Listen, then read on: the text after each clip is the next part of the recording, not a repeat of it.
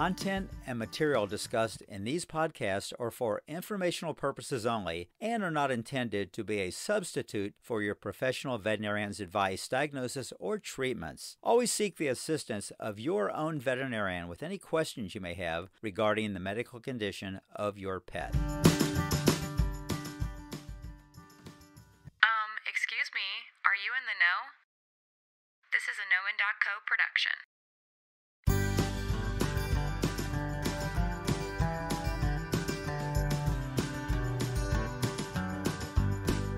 Hello, I'm Dr. Gary Clemens, and this is Talking Pets Podcast, Fleas and Ticks. But first, I'd like to say thank you for the positive feedback I've received from listeners.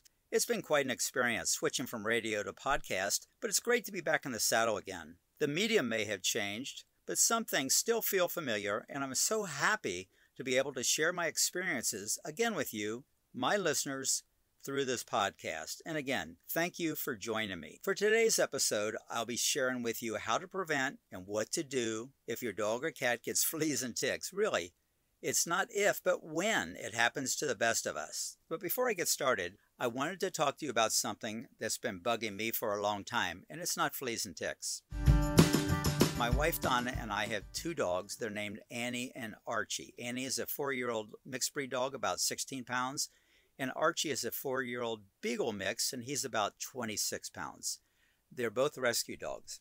My wife and I walk them 3 times a day, and when we go on walks, we have to stop every 5 minutes to let the dogs pee where other dogs have peed, so it takes a long time to go for a walk. While I'm watching them mark their territory, I notice that occasionally I find large piles of dog poop on the ground, and to me that's very frustrating.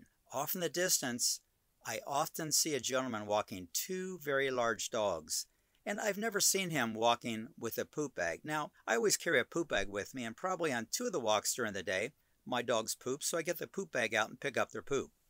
The poop bag is not always out, so maybe when I see this man walking his dogs, maybe his dogs just haven't gone yet, but I kind of doubt it. But I've seen him often enough that I have a feeling he is the one who's leaving the poop in the grass or on the sidewalks. One of our neighbors was very frustrated about dog poop being left in her yard, that she actually purchased and put up a dispenser on one of the poles by her house that contained dog waste bags. On it was a sign that said, "Please pick up after your pets." One day I was walking down the sidewalks by our house, and right next to the poop dispenser on the sidewalk was a very large pile of dog poop. And this really annoyed me to no end, that somebody was that irresponsible. All they had to do was reach up, grab a poop bag, and pick up the poop from their pet. So if you want to be a good neighbor, I recommend you take a poop bag with you and always clean up after your pet, because not all neighbors like dogs. And if your dog continually poops in somebody else's yard, that's really not a good thing for anyone. So be a responsible pet neighbor and pick up after your dog. Thank you very much for joining me today. Thanks again for joining me for today's episode. I will be sharing with you information about fleas and ticks. It can be a real problem because they carry so many different diseases. Have you ever been creeped out when you find a fat, engorged tick embedded in your dog's neck? Or maybe you gasp when your veterinarian tells you your precious little fur ball that sleeps with you has ticks. I'm going to try to educate you about fleas and ticks so it won't be such a concern if this should happen to one of your pets. It is believed that ticks have been around for literally thousands of years. They are able to survive in extremely adverse environmental conditions. Ticks transmit many diseases that are transmissible not only to animals, but also to humans as well due to their aggressive feeding techniques. They feed on mammals, birds, and even reptiles.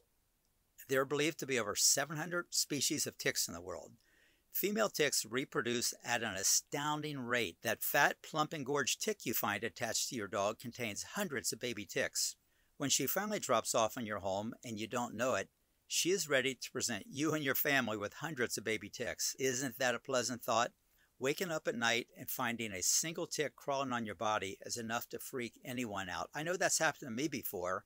When I've wakened up and feel something crawling on my neck, I turn the light on and I've got a tick between my thumb and index finger. That always grosses me out, and I know it's going to gross you out as well. That big tick that fell off in the house can be the culprit because she is now depositing hundreds of baby ticks in your house.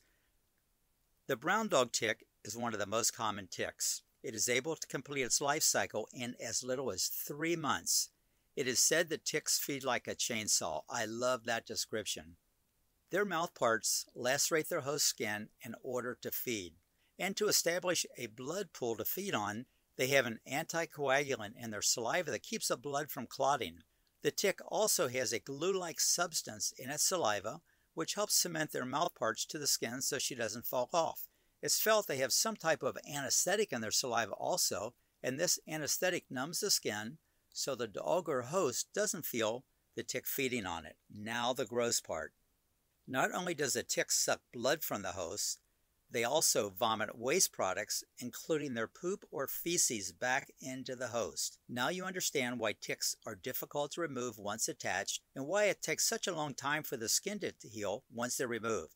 Because of this cement, they are firmly attached, so sometimes when you pull a tick off, the head will remain attached. I always recommend using a pair of tweezers so you can get all the way down to the skin, so when you pull it off, you make sure you get the head as well. If the head does remain attached in the skin, it can cause a severe reaction, and sometimes the skin gets infected. Even if the head does not remain in the skin can become very irritated just from all the bad waste products the tick is vomiting back into the host. It is believed that a single female black-legged tick can suck up to 15 milliliters, which is 1 tablespoon of blood, from her host. You can see why animals die from blood loss in areas with a heavy tick infestation. I have seen pictures at one of the conferences I attended where researchers were looking for ticks in Oklahoma where they had a very heavy infestation. They would drag white sheets across the ground and it would literally be covered with thousands and thousands of ticks. They showed pictures of baby deer that had died from blood loss, and they had literally thousands of engorged ticks on their face, their head, their neck, to the point where you couldn't even see the poor thing's eyes.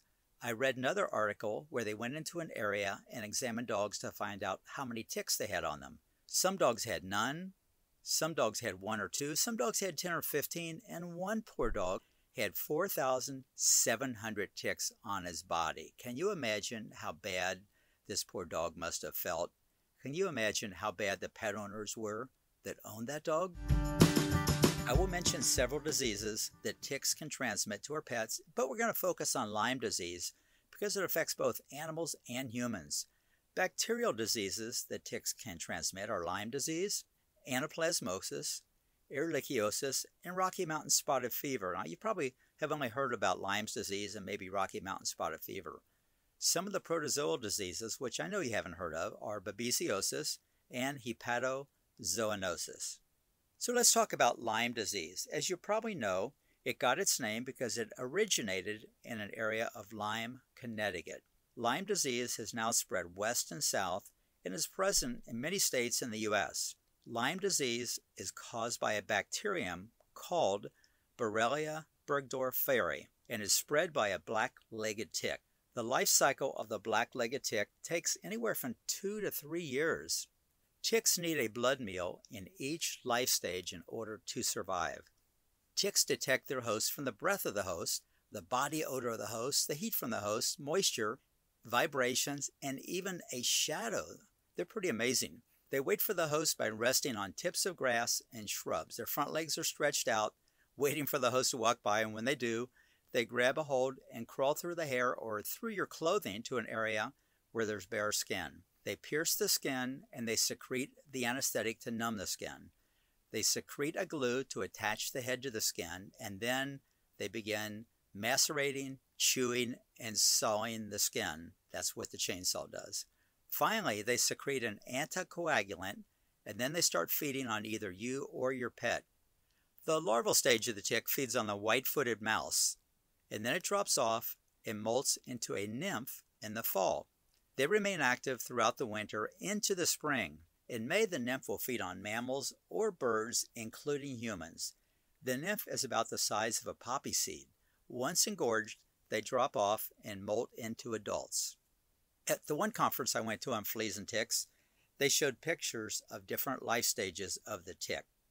They had some of these ticks in the nymph stage that had been placed on a poppy seed muffin, and the speaker told the audience to try to pick out the nymph stage, which was the same size as a poppy seed. It was literally impossible to differentiate between the nymph and the poppy seeds. Interestingly enough, the next morning at the conference, they had a breakfast set up for everyone. They had the typical bacon, scrambled eggs, yogurt, things like that, but they also had poppy seed muffins, and I never saw anyone take one. As I said, ticks can survive the winter and become very active in February and March, and each female tick can lay up to 3,000 eggs. At the conference, they showed a video that was almost like a horror movie. It was a close-up of snow, and suddenly you could see something coming up through the snow, and it was a tick. It was breaking through the snow. And that's why it's really important to continue flea and tick control year-round, because ticks can survive in the winter months as well. Now let's talk a little bit about Lyme disease in dogs. Most dogs that contact Lyme disease do not show any signs or symptoms, so you wouldn't even know if they had it. If they had a blood test done, though, they could show positive on the blood test even though they were asymptomatic. When dogs do have Lyme disease, their symptoms are usually signs of lameness, inflamed and swollen joints, and fever. There's also a condition of the kidneys where they can get infected and they can die from it. So a positive Lyme test simply means a dog has been exposed to the disease, and most veterinarians only treat if a dog has symptoms.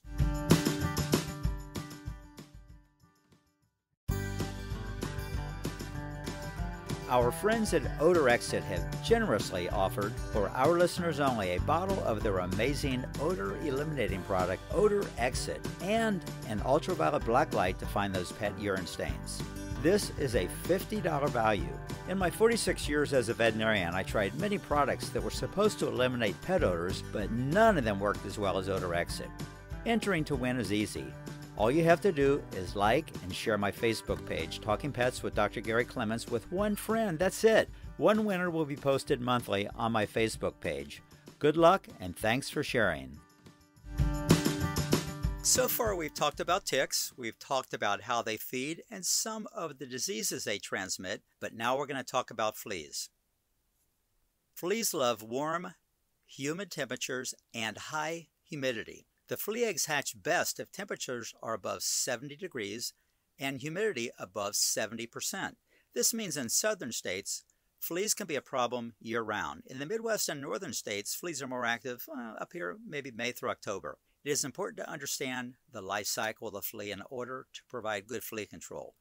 Some people think adult fleas can jump from one dog to another, and that's how their dogs pick up fleas. Actually, that's not what happens. You know, they feel if they go to a dog park and they get too close to another dog, they pick up fleas, or maybe if they go on a walk in the neighborhood, that's how they pick up fleas. Adult fleas actually spend their entire life cycle on the pet, and the adult flea makes up only 5% of the total flea population. The female flea is she's an egg-laying machine. All she does is breeds, suck blood from the pet, and lays 20 to 40 eggs. Her little eggs are small, spherical things. They're about the size of a grain of salt, but the eggs make up 50% of the total population. As your pet moves around the house and yard, the eggs drop off in the furniture, carpeting, and yes, in your bed if your pet sleeps there. So your pets become almost like a giant salt shaker. The eggs hatch into larvae, who make up 35% of the flea population. They look like little hairy caterpillars, and one thing they don't like is light, so they will crawl away from the light. They crawl down into the carpet fibers, down into cushions, under furniture, baseboards, anything to get away from the light. They feed on organic matter and the flea poop, which contains a lot of protein from the undigested blood that the female flea feeds on. If your pet has a lot of fleas, that can mean literally thousands of flea eggs and larvae in your home. The poop from the female flea looks like little specks of pepper, and it's usually found on the skin just above the tail. So if you're looking for it, have your pet facing away from you.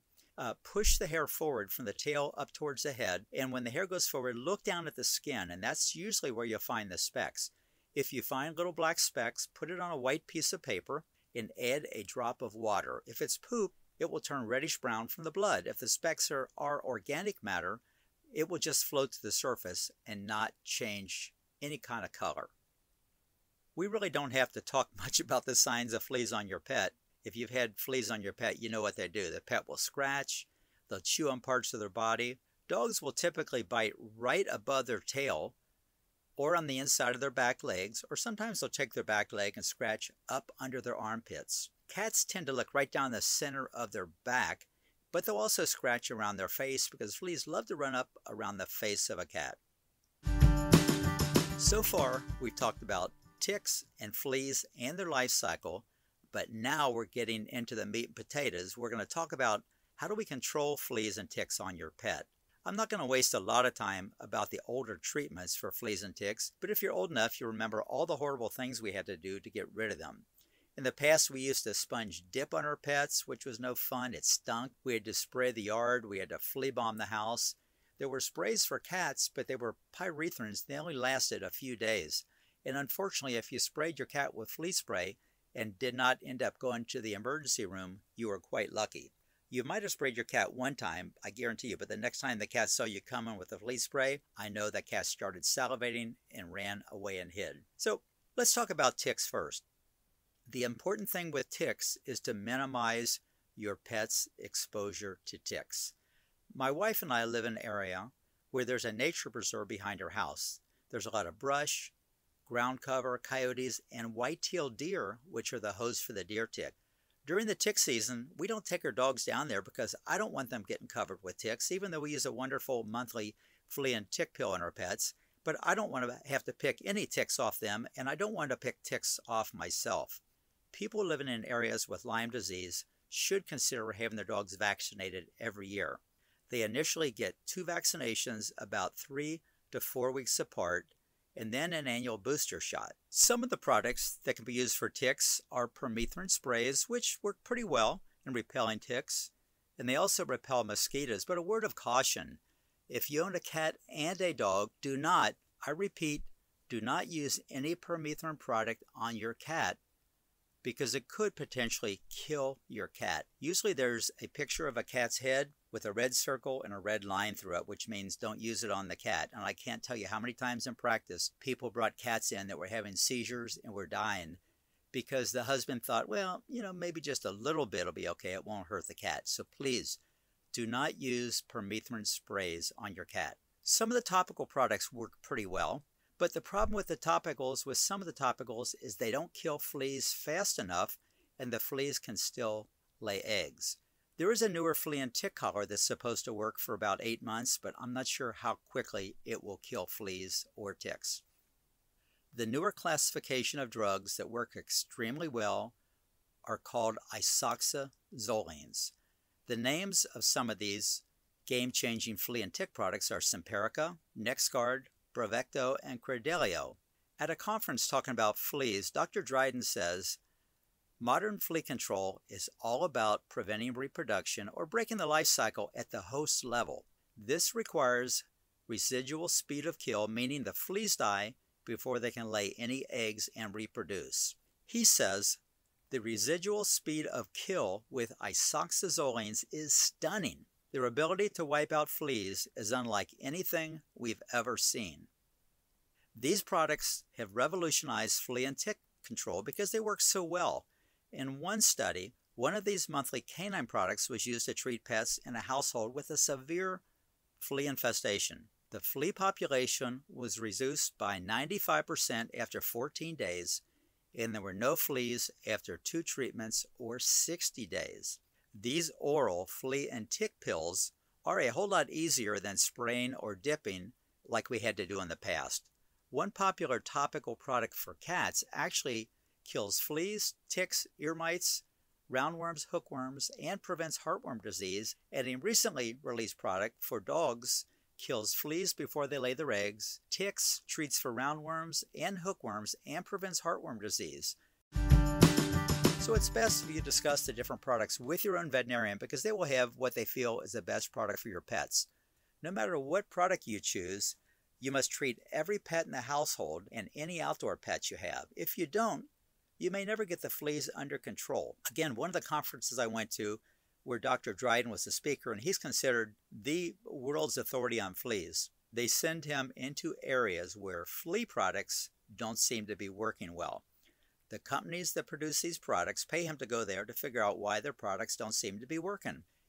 He described how he went to one household in the South where they couldn't get the fleas under control no matter what they did. They were supposed to put the topical on monthly. They were actually doing it every 3 weeks. So he put a motion detector camera up in the backyard. The next morning, they looked at the camera and a big, fat possum would come waddling into the yard to eat the cat food that was left out on the back porch. They got a humane trap, caught the possum, and treated it for fleas, and they removed over 2,000 fleas from that one possum. Now remember, one flea can lay 20 to 40 eggs, so that possum walks across a yard and thousands of eggs are dropping off in the environment.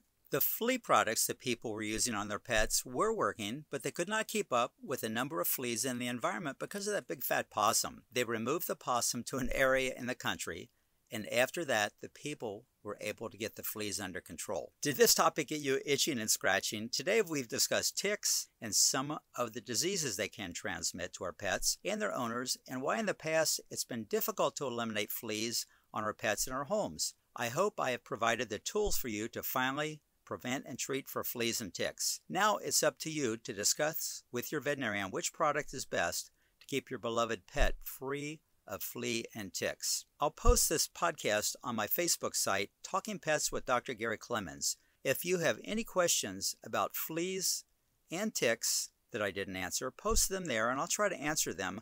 Or if you have topics for a future podcast, please post them and I will try to address them in the future. So for now, I'm Dr. Gary Clemens. Please consider adopting your next pet from a rescue group or animal shelter. Spay neuter your pets, and if God's willing, I'll be back soon with another podcast at Talking Pets with Dr. Gary Clemens. And for now, so long, love your pets with all the love they deserve, and have a blessed week.